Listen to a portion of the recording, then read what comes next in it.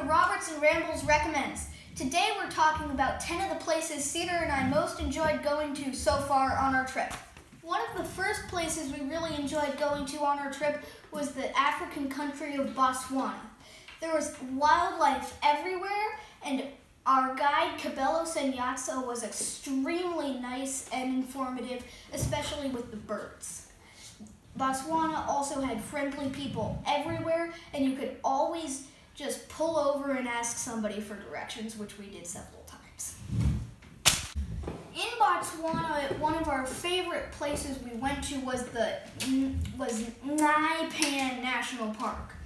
It's part of the Makatikati salt pans ecosystem, and at one point when we were driving through, we stopped at a watering hole that looked like a classic African diorama, except no museum would put so many specimens into a single diorama. There were tens of zebra, at least 5 ostriches, maybe 50 animals in all, with kudu, impala, grayback sparrowlarks, and a bachelor all over the place with several more vultures.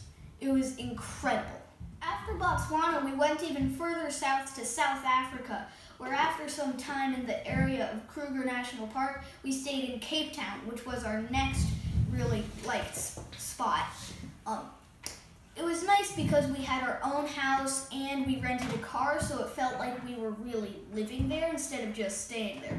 We also could go down to see the African penguins anytime we wanted and climb Table Mountain, getting a good view of the beautiful protea plants characteristic of the area, and also seeing some gannets and a white-chinned petrel at the beach.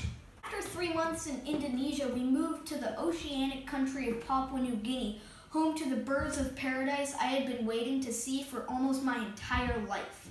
I got that chance when we went to Kamulu Lodge near Mount Hagen in the Highlands, where birds of paradise such as ribbon-tailed astrapias and brown sicklebills frequented the feeders every day non-stop, along with another beautiful selection of New Guinea's highland bird life. The cool temperatures were a nice break from the jungles of Indonesia, which commonly got extremely hot and humid, with nice people manning the lodge, and also as knowledgeable bird guides, we were able to see a lot of interesting stuff. In Australia, just north of the border between Queensland and New South Wales, there's a national park called Lamington that I had been hoping to go to for a while. In that park is O'Reilly's Rainforest Retreat, a renowned lodge that hand feeds crimson rosellas and Australian king parrots, so you can see them and they perch on your head, along with regent bowerbirds, satin bowerbirds, paradise riflebirds, noisy pittas, and the elusive Albert's lyrebird. It was a dream for me to go there and stay at the lodge, and we did just that, hiking on the trails and in its remote setting, much higher than the surrounding area, although it still did get pretty smoky from the bushfires.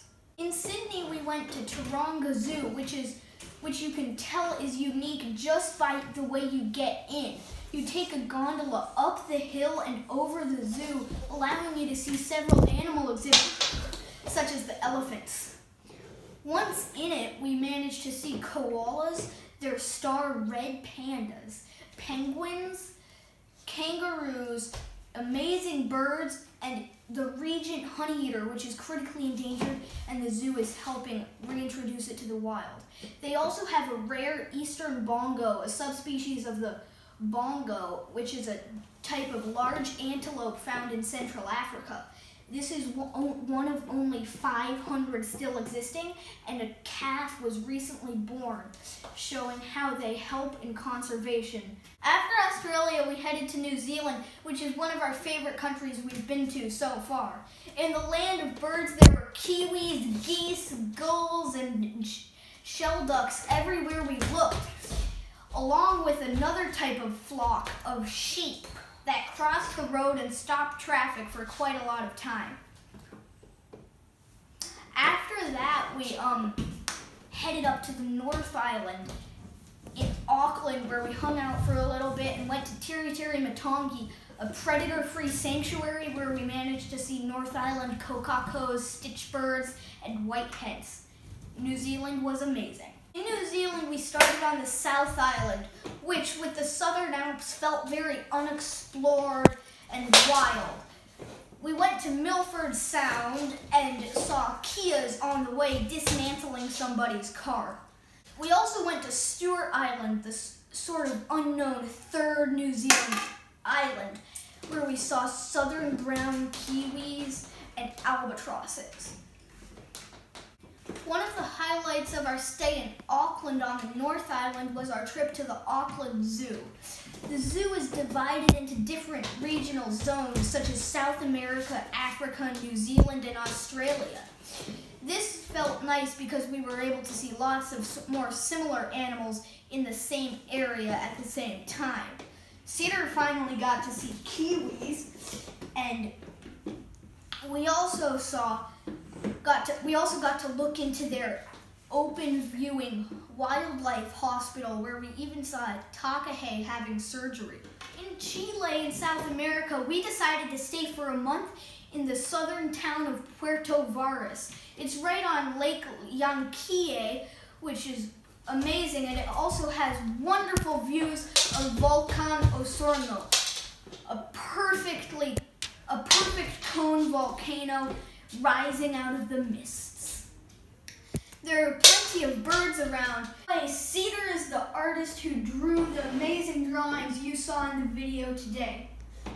Thanks for watching!